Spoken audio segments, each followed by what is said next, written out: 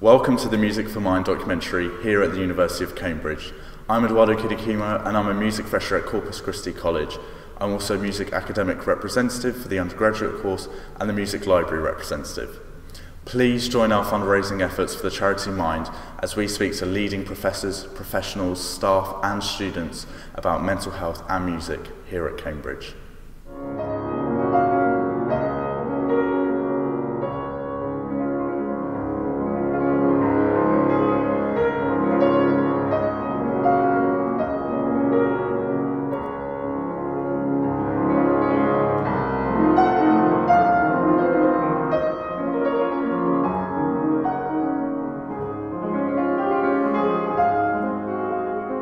Please enjoy the multitude of musical performances in this documentary, and please don't forget to donate so we can help beat the stigma of mental health and give the people the support that they need. The coronavirus is the biggest threat this country has faced for decades, and this country is not alone. And so now is the time to take action because there is no alternative. And from Thursday until the start of December, you must stay at home, protect our NHS and save lives. Thank you. 2020 has already seen 2 national lockdowns in the UK due to a worldwide pandemic which has undoubtedly affected everybody's mental health.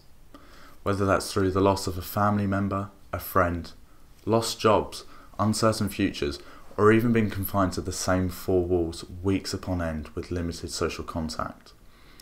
When it seems like we have nobody to turn to, or family relationships might be less than ideal, we turn to ourselves and our mind. Now, our mind can be a fantastic place, but it can also be an extremely scary place to reside. Our emotions flicker erratically, our self-criticisms are enhanced, and we're exposed to an immense amount of time to overthink. Now, in one interview with Dr. Sarah Foley, a developmental researcher at the Centre for Family Research, she discusses some implications of lockdown and government restrictions on mental health and families in particular. So I'm Sarah Foley. I'm a developmental psychologist at the Centre for Family Research, and I'm Director of Studies for Psychology at Corpus Christi College as well.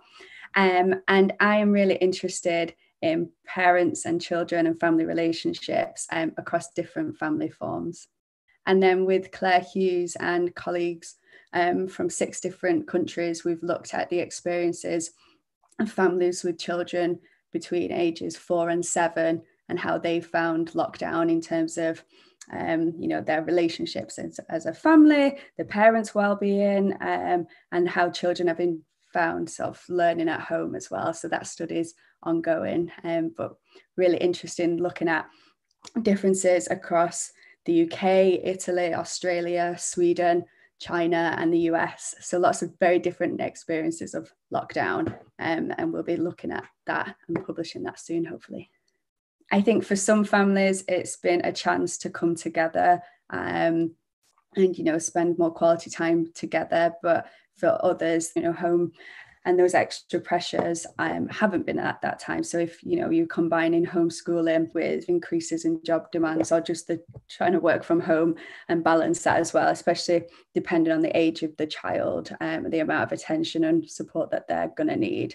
Things like financial strain, chaos. If you're living in a very restricted home environment, that's going to obviously contribute perhaps to conflict or tension or chaos within the home, which we know is a problem for children's development and family relationships. So I guess the extent to which COVID sort of disrupts your normal family equilibrium is going to be affecting the child and the relationship. So, as we've been talking about, if the parents' mental health experiences a dip because of COVID, then it's likely that might have an effect if they don't have an adequate sort of social support around them, for example. Many are hopeful to return home after hours of working, whether at school, university or workplace, and we are able mentally to temporarily dissociate from our work. Working and studying at home removes this barrier, and a place of comfort and tranquility suddenly becomes another set of rooms associated with labour. What are the consequences of this? Well, we miss out on the stimulating new environment that the workplace and the travels offer. The walk to the bus, the walk to the library, the break to grab a coffee, and even the breath of fresh air are no longer times for our mind to mentally disengage. A moment to rid your mind of concerns and worries and be momentarily at peace. Due to the psychological association of working and high levels of mental engagement to a workplace, it meant we could walk away and dispose of those feelings to that place and return to our home with family and friends. Unfortunately, this wasn't a viable option anymore, and we had to adapt to working from home, and we still do now. And what would you say are the implications for students and workers who perhaps don't have this familial dynamic and are now alone? It's been really challenging. I think sometimes that you're fine and you're okay doing it, and then you realise you've not been outside all day, and that's not good for anybody. So the way I've coped personally, I really enjoy running. So I did my first ever marathon this year during lockdown, which was really fun. But yeah, so I think exercise has been really important for me and my personal well-being. One of the ways in which I've tried to support students is just checking in a lot with them, letting them know that it's fine that they're feeling crappy, I think, and that's understandable. I've been getting some of my students to let me know something new that they did for 15 minutes every day, and whether that was telling me what they looked at on Instagram, or what podcast they listened to, or what book. I guess at the start of term I was encouraging all of my students to make sure that they looked after each other and just be kind to themselves, use kind voices when they talk to themselves, and remember that they're all good enough and that they just need to sort of give themselves a break sometimes too. We spoke to one student about her experiences with lockdown, and we will introduce our first musical performance of the documentary, which is not only very personal to her, but was written and inspired by the first lockdown this year. So I'm Temi. My full name is Temi Topedo, and I study English at Corpus Christi College at Cambridge. Currently, I'm writing an essay on race, gender and sexuality, so I'm very excited about that. Very interesting. And how have you personally found lockdown here at university? I think I've had a lot more time to think. Like, there haven't been as many distractions in that there haven't been as many things to do. In terms of coping with the situation that we're currently in, it's 1,000 times more difficult than it would have been. I've been told several times about the isolating effects of going to university in general. But then on top of that, we now have enforced confinement, and there's a danger in that in terms of people are alone more so than they usually would have been. And for some people that can be very scary. Some people are very scared of being by themselves. And in terms of university students, they don't have the support systems, if they did have support systems beforehand, that they would have had at home. One major thing for me is when I start to feel negative mindsets like filter into my brain, a coping mechanism that I find is amazing is just stepping out of my room, because I don't want to associate those negative feelings with my desk and my bed and my wardrobe, like when I look at them, so I have to get out of my room. I can't stay there. So I think that's like a massive coping mechanism for me, is just whether it means going to someone else's like room in my household or going on a walk, like for me, that's my sense of escape beyond those walls, because I don't want to feel like trapped. In terms of helping others, I think myself and the one other person in my household, we've kind of built a support system in the sense that when we feel like isolated and when we feel like we need to talk to someone, we just knock on each other's door and we go in and we talk to each other. And I think that is so immensely like powerful, like the connection and relationship that comes from that, and that comes from understanding each other in that respect. So tell me a bit about the piece you've composed. So I really wish that I could tell you exactly what was running through my brain when I wrote the song, but I can't. But what's really important for me is what it means to me now. And I've been like thinking about it over and over. There is no clear answer, to be honest. I think for me, the comfort comes with the fact that I've infused these lyrics with moments of pain, with moments of hope. And when I play the song, they kind of like come out again.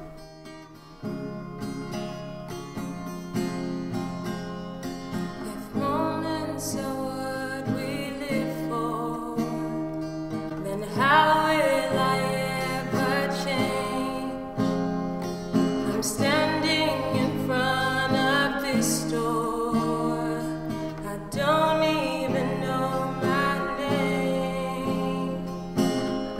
Ups and downs, twists and turns, lost in the sound. When will I learn? Back and forth, round and round, spin me around. Have I let you down?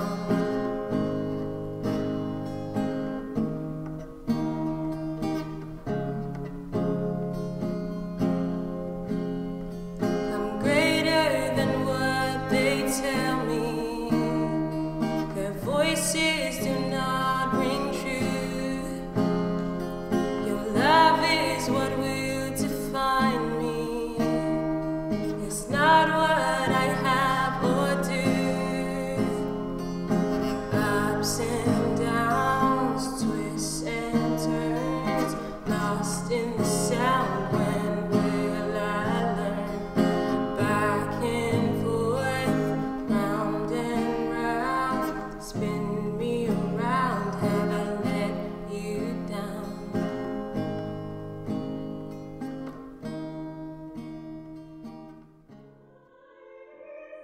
I'm Lottie, and I'm going to be singing Schubert's Du bist die Ruhe.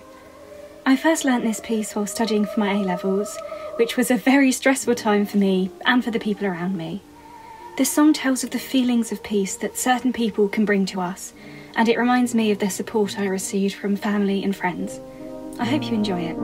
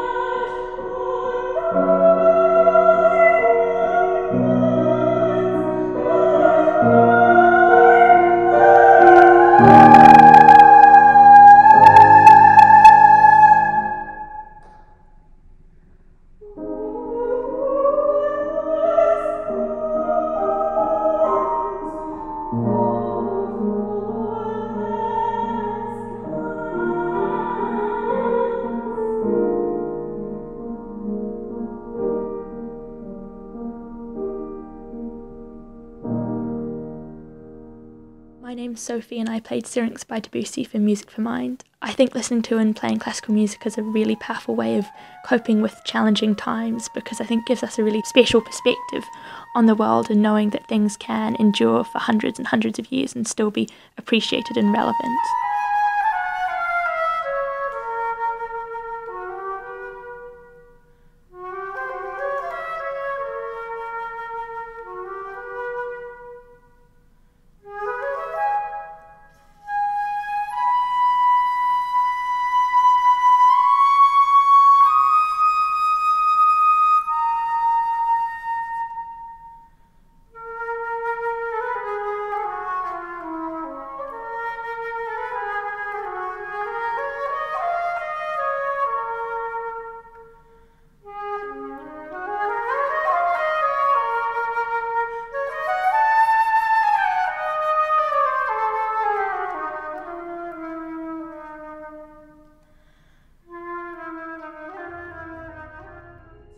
I'm Toby Mayhew, and the piece I'm performing is Never Enough from The Greatest Showman. Many can relate to this worry about not being enough, and I find that this song not only encapsulates this, but calls us to admire our surroundings instead of comparing us to other people. I hope you enjoy it as much as I enjoyed singing it.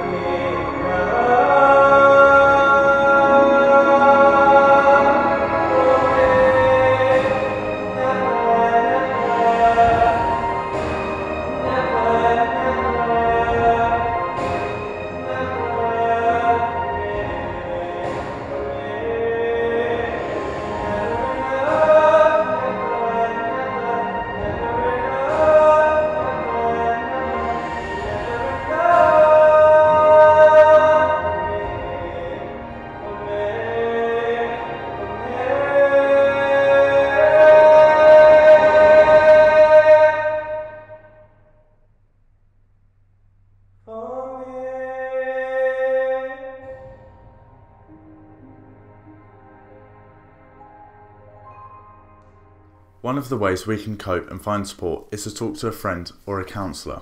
We spoke to Terry Forbes Mitchell, the Corpus Christi College counsellor, and to various other students about mental health and the implications of lockdown. I'm Terry. I am the college counsellor. I've been at Corpus, I think, for 13 or 14 years now, and I work with both undergrads and more recently I've started working with postgrads who are struggling with anything to do with their mental health. That can range from struggling around academic issues to things about family to deeper issues, so quite a whole range of things. Anything that's problematic for people, I'm happy to deal with. So my name is Curtis. I am a second year history and politics student at Corpus Christi. Yeah, so I'm Eve and I'm studying medicine at Corpus Christi. So I'm Kit Edgecliff-Johnson. I'm one of the welfare officers here on the JCO at Corpus Christi, and I've just been elected as the JCO Vice President for next year, which means that I'll be running the welfare team and helping college out with general welfare and mental health issues. Well, mental health is the generic term really for the health of the psyche rather than the body. I would say that good mental health means we're functioning psychologically and emotionally in a way that doesn't cause us distress. Probably the biggest impact on familial relationships, I would say that I've probably learned from talking to people, has been the lack of contact, like physical contact with mainly older relatives, because people have obviously been understandably concerned about, keeping other people safe. But the other thing I think has been actually, lack of physical contact, lack of hugs, which can, for some people, I think for a lot of us, we probably hadn't realised just how important that was. But, keeping your distance from people is cutting off some really important sensory information and some real safety for people and some security for people that maybe we didn't even realise we needed before. I feel that the current pandemic has negatively affected my studies in mental health, primarily in the sort of impact on my work, because of course when you can't go to a library where there's no structure to a day, it does sort of add up a little bit. But then I think beyond that, the sort of not being able to socialise has made it very difficult. And then more than anything else, maybe the uncertainty has been the sort of main difficulty. I think other university students are struggling as well, but I think it's a spectrum. I think if there are underlying mental health conditions, they are simply exacerbated by this affair because there is simply, as I said, less contact with other people, meaning that being able to take comfort in the company of others is reduced. You're left to your own thoughts, and when your internal dialogue can be more toxic, it means that the repercussions of COVID are even greater. But in terms of short-term effects of mental health, I think what's happened is it's exacerbated anxiety. I think a lot of kind of either pre-existing anxieties have come to the surface, or actually, just being the anxiety about not being in control. The impact might be that people seek control elsewhere in their life, and there are, traditionally ways that people do seek control, which can actually have, long-term negative effects. And I'm thinking about things like trying to lock things down so you understand them. If you've got a very strong perfectionist script, or you are prone to disordered eating, things like that, potentially those sorts of things might be triggered by these feelings of lacking control. And I think mental health, at least in my case, strongly depends on to what extent I can interact with others and entertain myself with the comfort of other people. So I find that it's a bit harder to maintain your mental health and consequently harder to focus on your academics. You just don't feel that motivation to get things done because there's not so much of a thing to look forward to. Like, it's not like you have to get all your work done so you can go out and like go clubbing or something. And also I do just struggle to get out because there's less places to go and I've got a big workload. So I think that impacts your mental health. So many have criticised our generation as being weak or perhaps weaker due to the high statistics and figures publicised by the government around mental health issues. What do you think about this criticism? I think that we have a higher statistics because people are talking about it more. Yeah, I actually think it's a good thing. I think the fact that we are talking about mental health issues and people are recognizing it, seeking help earlier, is actually a positive thing. I don't think it's a negative thing at all. Yeah, I think we now have a language for mental health issues. We have proven ways of coping with things that are available to us, to your generation in particular, that previous generations simply didn't have. I would honestly say that as a result, I think that your generation will be stronger psychologically, not weaker. I think definitely there's a lot more awareness and openness about it. There's, I think, a lot less of a stigma nowadays. I know, like, me and my friends will happily just talk about our counselling sessions. We share like a counsellor and we chat about it. I think, yeah, it's just, we're a lot more open about it. I know a lot of people don't really like the idea of labels, but I think the fact that people can just talk about mental health without actually needing a label or a diagnosis or anything, and they can just say, oh, I'm struggling. I think that's important. I have to say, I don't have much time for arguments that our generation is in some way more vulnerable, or that we're less capable of dealing with the challenges that face the face world. I would say, looking around me, I can see so many different stresses facing people in our generation, whether they're teenagers or whether they're in their 20s. Sort of housing insecurity, workplace pressure, this sort of obviously negative impacts of social media are very difficult to deal with. And I think it's no surprise, therefore, that we are seeing these rising challenges with mental health, with related issues, anxiety, eating disorders, or whatever. I think actually, when I look at a lot of my friends who have been through some really tough times, more than anything else, they seem incredibly strong people. And I think we're being challenged in new ways, but we're responding to them also in new ways, and I think we have a lot to be proud of. I think every single generation has criticised the following generation of being weak. But I think that's simply because of a gentle process of liberalisation, particularly in Western democracies, throughout the past few hundred years, as we've become more and more accepting of fragility and moving away from the English stiff upper lip. Each generation has been criticised for being weaker and weaker. We had the sex riots of the 60s, we had punk, and now all those people are turning to us and calling us weak and unstable and fragile. I think it's all a similar sequence, and I would simply ask people who say that to reflect on how their generation was treated by previous generations, and reflect on how their experience is virtually identical to ours. I recognise that within particularly quite privileged middle-class circles, people are becoming more and more open to trans issues, LGBTQ+ issues, anxiety, eating disorders. But I think actually we need to really highlight that some communities aren't progressing as fast as others, and that in many cases it's a kind of metropolitan phenomenon that we are progressing. I think we really need to highlight people who are in quite repressive, traditional communities where this progress is far, far slower. So as much as I would like to say, as a kind of privileged white man, that things are getting better, I think the rate of improvement really, really differs depending on how traditional your community is.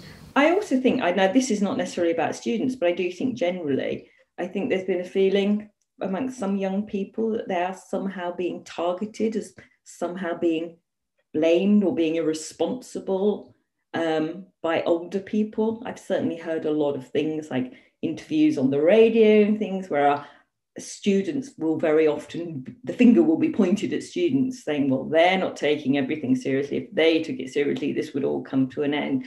And I think that's really unfair. Hi, I'm Ewan Woods, and I'm going to be singing Yesterday by Paul McCartney. This song has a lot of deep mental health links. For me, it's always been a song that I've found very useful for calming myself down. And Paul McCartney himself has talked about how the lyrics have been inspired by the loss of his mother, so I hope you enjoy it. Something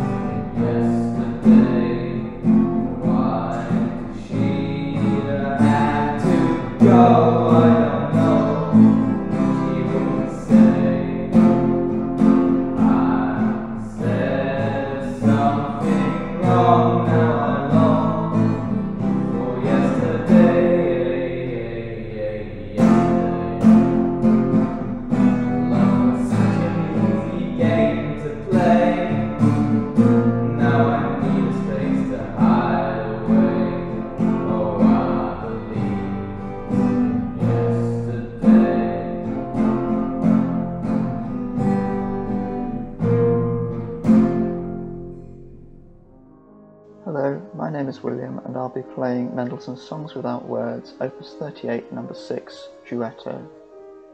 This is one of very few of Mendelssohn's Songs Without Words to be given a title, and stems from the fact that there are two melodic lines in the tenor and the treble which weave in and out of each other.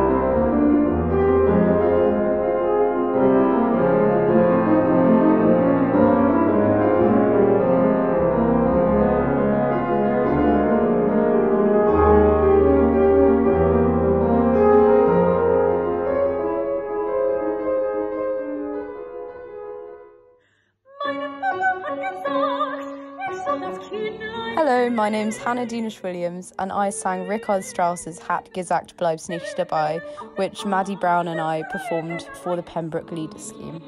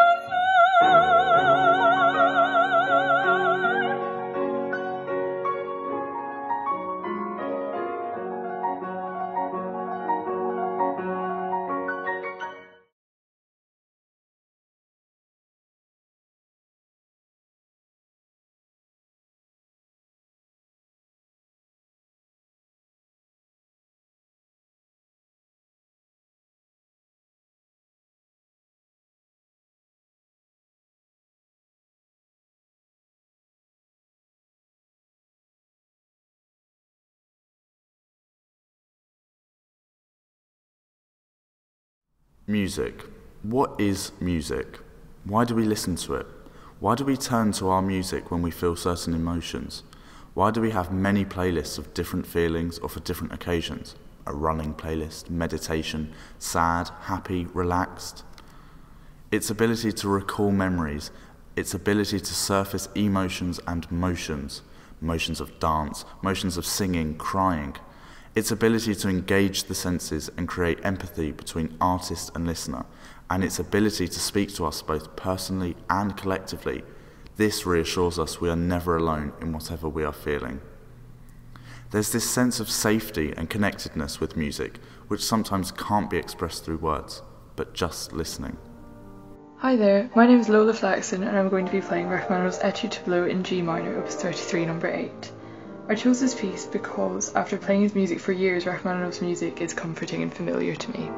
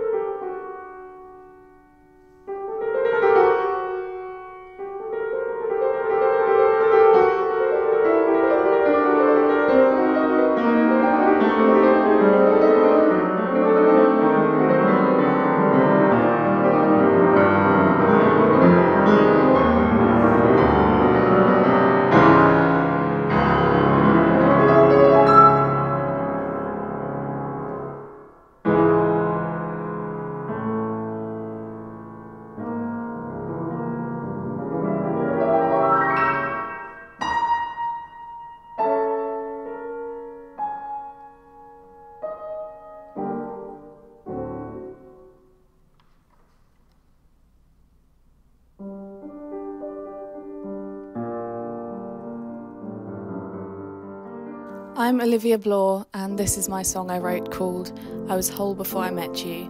This is about realising that we're complete in ourselves without having to find someone or something to make us whole. Too long staring at the walls that no one else could see. Retraced memories to find you, but ended up losing me. Walk back along the walks we used to go when my mind was clear and free.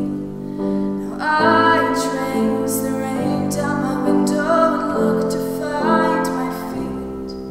For every victory I won, I was there.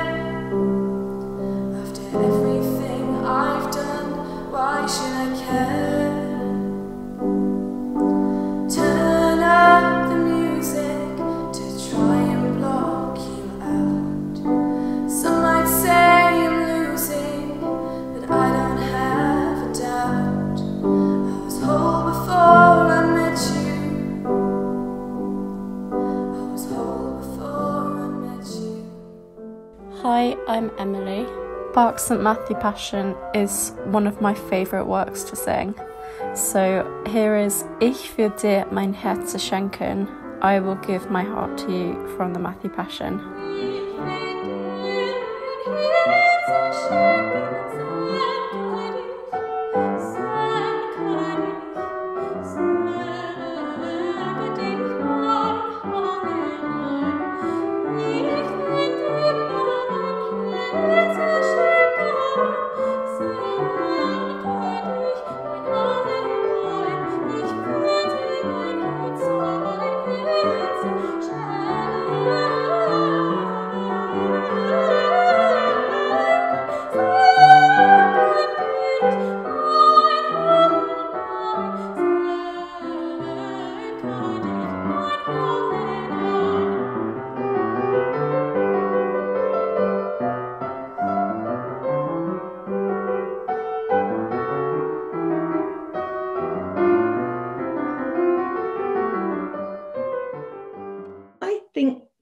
Psychologically, music, like any other art form, it can be appreciated at a sensory level, right? And by that I mean it bypasses the meaning making process that we often use. And I think, as I was talking about before, it's often the meaning we make of our emotional responses that causes the problem, okay?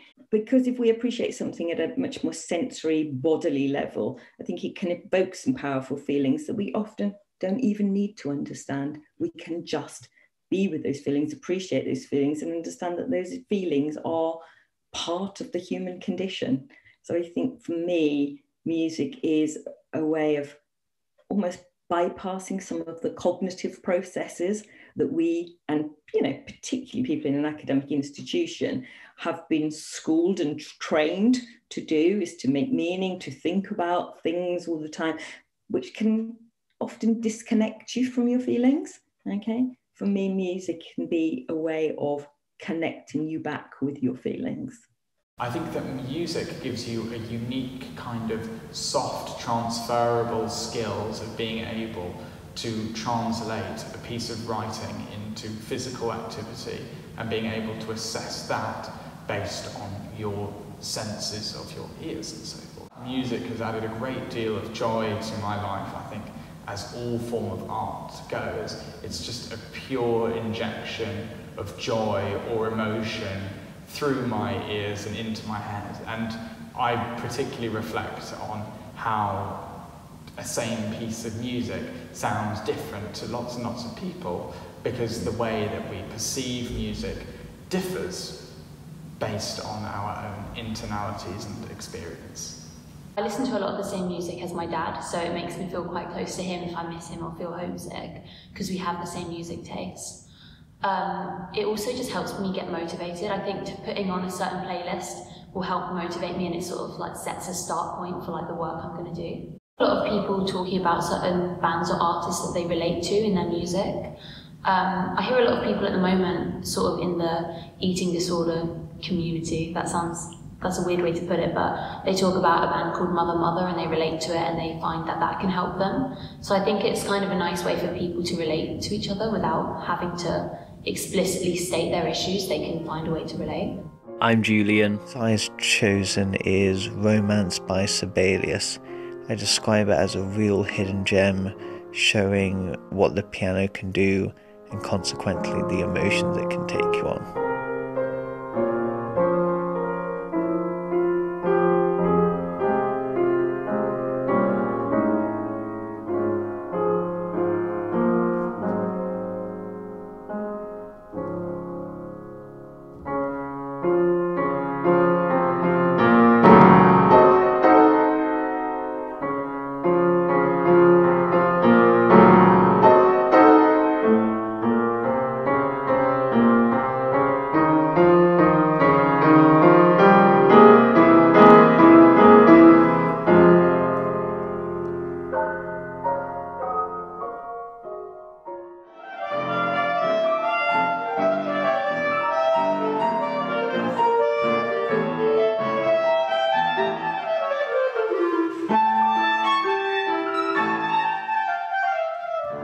Hello, my name is Valentina Elna-Kupcha and I'm a first year studying classics.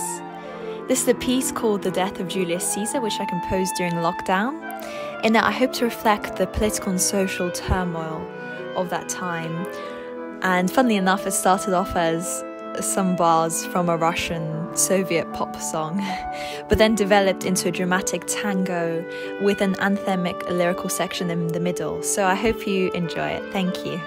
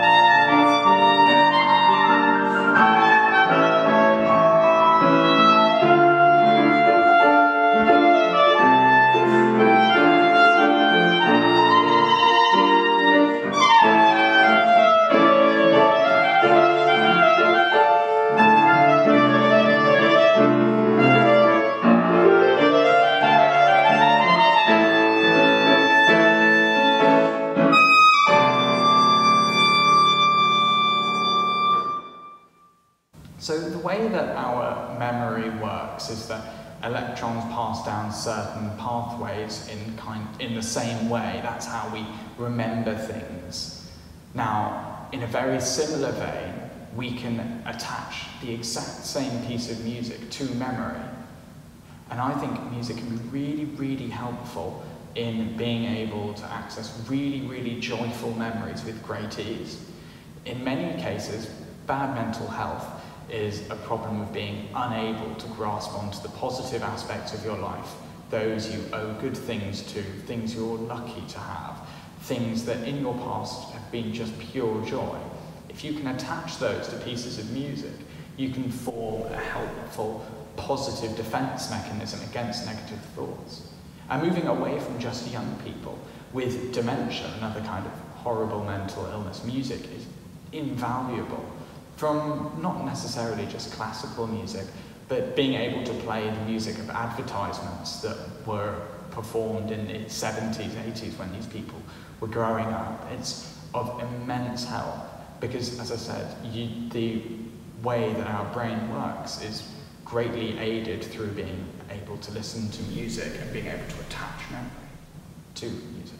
This morning I was talking to somebody, what they were saying to me was that for them, playing music really loud gives them an opportunity to just be completely absorbed in that experience, right? And it doesn't allow all the other things that are going in their life to intrude. I think, you know, playing feel-good music that's familiar to you, that can make you happy, it can trigger happy memories, but also some music can also trigger difficult memories, okay? But can give space to actually have emotions associated with them. I mean, I think who hasn't played a sad song when they want to cry? There's a kind of permission giving that music can bring us that might be difficult without some form of art. And, you know, I think, you know, obviously there's forms of art that can do the same. But if music is your thing, I think actually it's a very good way of really, you know, connecting with it. Hi, my name is Esther, and I'm going to be singing Franz Schubert's An die Musik. I hope that you'll be able to find solace through this heartwarming piece that Schubert wrote to praise the good things that music has brought to him. Enjoy!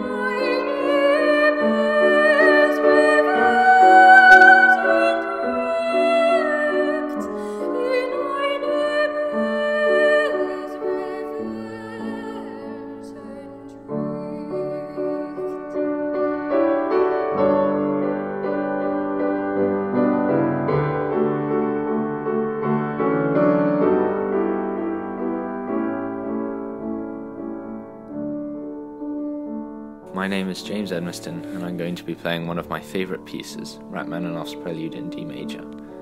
I find it a very calming piece and a great way to escape whatever else is going on around me.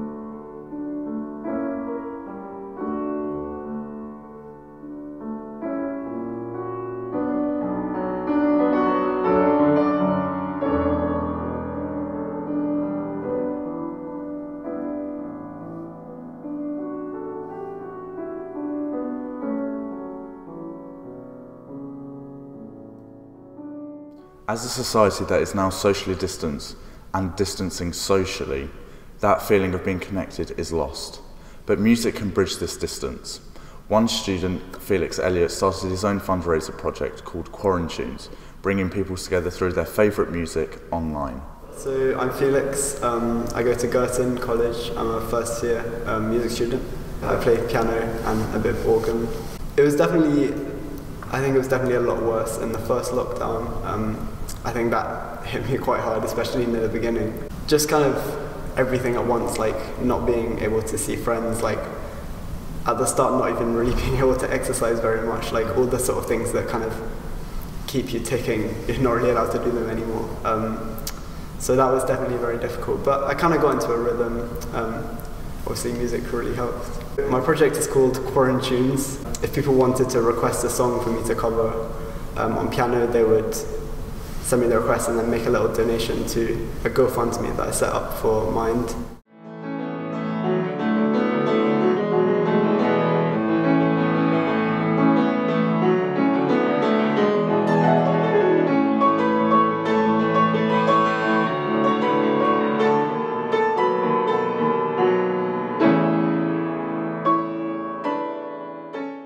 I sort of try to keep setting myself little musical projects. That's actually when I really started getting into YouTube and making little piano covers and stuff.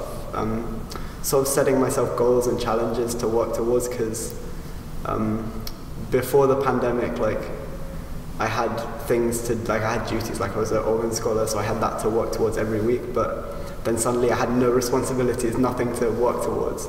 So I sort of set myself my own little goals. During lockdown, like music was one of the things that sort of helped me the most mentally. And yeah, it was one of the things that kind of helped me get up in the morning, like gave me something to look forward to.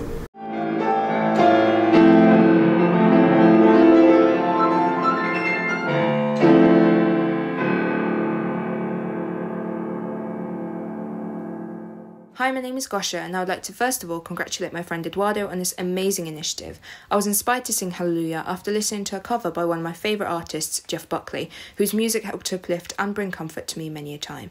I hope that you enjoy, and that you too find music that brings you comfort.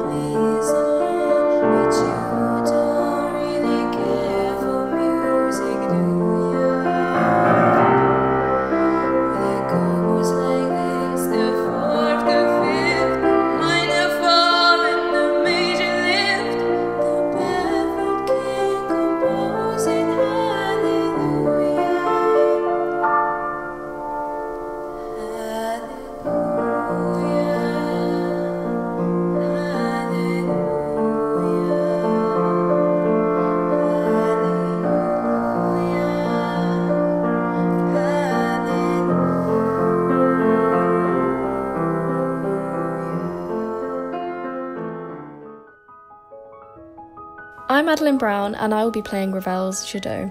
This is an extremely colourful piece, and I think it has this great potential to transport the listener to some other world. And to me, this is one of the most beautiful things about performance and why I love doing it.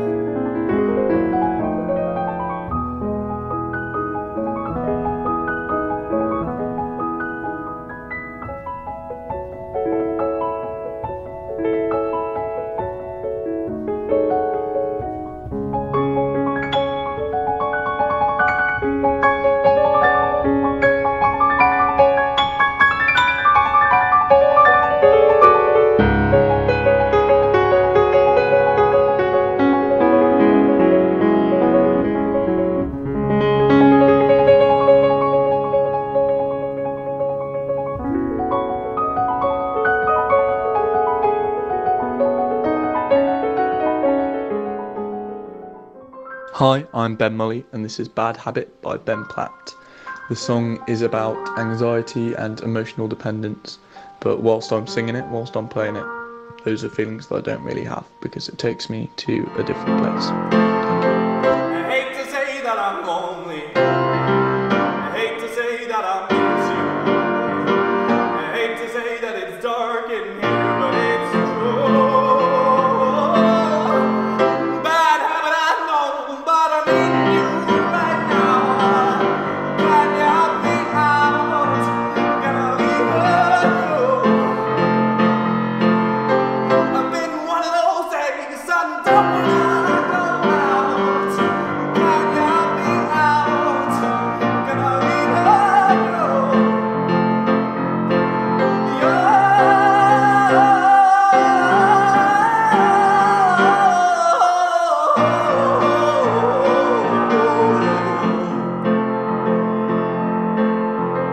I hate to say that I'm lonely. I hate to say that I miss you. I hate to say that it's dark in here, but it's true. In an interview with leading musicologist in music and science, Professor Ian Cross discusses its relation not only to mental health and well-being, but also how music and science can be used in other prominent fields. So there's a wide variability, in other words, in terms of what one might mean by mental health from culture to culture. But it probably does mean something like connectedness to other people, a sense of being able to function. And at the present, that's really foregrounded because we are all socially distanced, actually physically distanced. But that also leads to a social distancing. And it's that social distancing that probably has the deleterious effects. People feel that they're on their own. It turns out music's quite a good way to connect people. So why do we listen to various types of music when we want to become more in touch with different emotions? Well, if we think of emotion as social, at least in part, if we think of music, even recorded music, as exhibiting traces of the social, even, frankly, when there's no human beings involved in its construction, it's done entirely by computer or on a computer, which these days would be quite common for a lot of types of music. It has a social significance, very strong social significance. There's been quite a lot of work on music and social identity, particularly with adolescents. It's a particular time in life when you're forming your identity. Music is an extremely good way of connecting, particularly in contemporary society, where, yes, in theory, you're connected to the whole world, but actually in real terms, you are living in a small group, with a small group of people. Typically, you're not connected to the whole world, except vicariously through phenomena such as films and music particularly. Music is something that you can use to enhance a sense of feeling attached, of feeling engaged with others. A lot of work, for instance, has been done on background music, the effects of background music on executive skill and performance, doing maths or doing puzzles. It really doesn't work unless you choose it yourself. But it's very likely to be the case that one's choice of music reflects socio-emotional needs and meets particular socio-emotional needs, in part because the quote music, and it's a trace of musical behaviors. That trace of musical behaviors is a way in to one's own extended sociality. And of course, one has to remember that this has been unless you were very, very, very rich, the only way of experiencing music 150 years ago was to do it yourself. So this is something that's actually quite a recent phenomenon. And how would you personally recommend to use music for somebody who's perhaps struggling with mental health? Well, for music students, do it. Play, perform. It's what you do. It's just a way of becoming more of you. If you think of the instrument, whatever instrument, be it voice, organ, whatever, as an extended you, which is completely free of COVID and problems, just do it. Just do it. If you have the opportunity to do it with someone else, that's even better. That's first and foremost what I'd recommend to music students. To others who haven't been so obsessive, frankly, in their earlier life as to spend 4 or 5 hours a day in the company of just a single instrument, talk to people. Okay, it's online, but talk to people. Exchange music, exchange ideas of music, make up some playlists together. This year, one of my master's students did a rather interesting study on collaborative playlists. She was looking at the extent to which the act of making up a collaborative playlist was social, even when it was done entirely online. And in fact, the collaborator in making up the playlist was fictive, was virtual, didn't exist, in fact. People just thought either they're making up a collaborative playlist with someone else or they're making up a collaborative playlist with a computer. And what we found was that for people over about 30, it wasn't really a difference. For people under 30, there's a huge difference. People who thought they were making up a collaborative playlist with someone else remembered more about the music that they'd added, the quote collaborator had added, etc., and felt more connected through the music to the other person who didn't exist. Whereas when they knew it was a computer, no, it was not nearly so much. So that was quite interesting. But it did suggest that even virtual or remote interaction can induce a sense of sociality, a sense of connectedness. So yeah, interact with other people. It's what we do to be human. It's what makes us human. My name is Angel Wong, and this is a song I wrote called If. I wrote this several years ago during a time when songwriting became a particularly helpful means of self-expression and emotional release.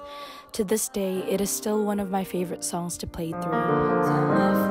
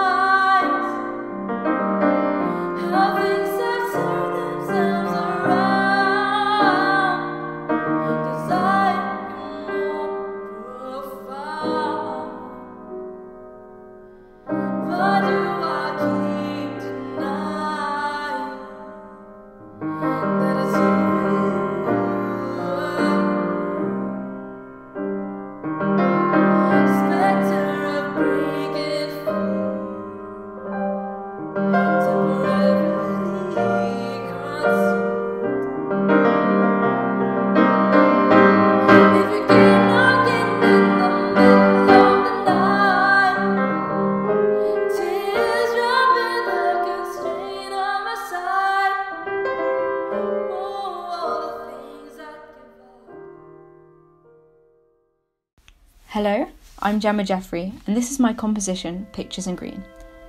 In this piece, I aim to simultaneously celebrate the beauty of the natural world, but also to lament the catastrophic impact caused by humans on the planet.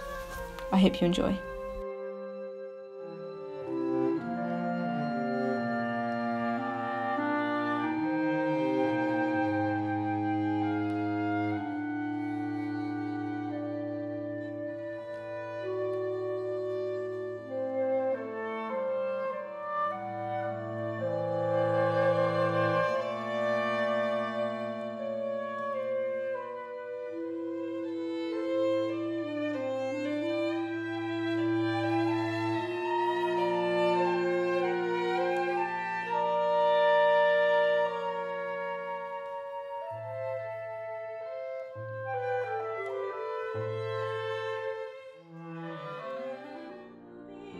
Our final performer will be Phoebe Harvey, who will sing She Used to Be Mine by Sarah Bareilles.